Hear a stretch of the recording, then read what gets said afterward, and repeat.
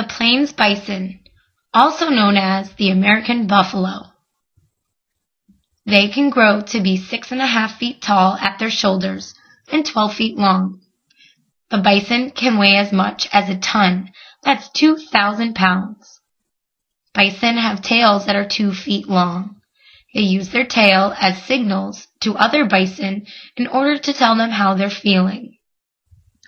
The bison's thick winter coat provides insulation so effective that snow piles up on the animal's back and it won't melt from the heat of their skin. The animal sheds this thick winter coat in the springtime. Bison eat mostly grasses and occasionally berries. They are the largest land animal in North America. The bison can be found in the northern Great Plains of North America. This includes Yellowstone National Park in Wyoming, Montana, and Idaho. They're also found in Wood Buffalo National Park in Alberta, Canada. Bison live in grassland regions. Grasslands are large areas of land made of grass and small plants. There is a small amount of rain throughout the year, so they go through long dry periods. These dry periods often have wildfires. During the cold winter months, there is a lot of snow. The bison use their heads to tunnel through the snow so they can eat the grass. Bison have been endangered since the early 1800s.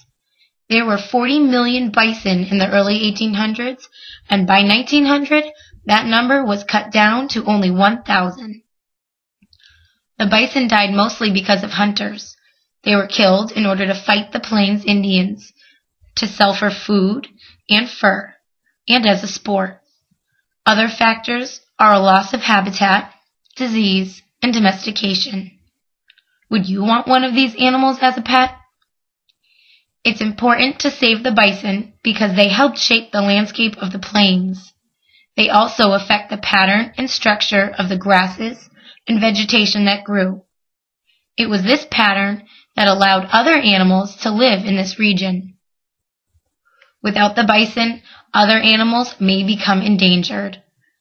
Bison are currently protected in the National Wildlife Reserve. The National Wildlife Federation is doing everything they can to help save this animal. If you would like to help out, you can participate in the Adopt a Wildlife Acre program. This allows people to buy land for these animals to roam free on.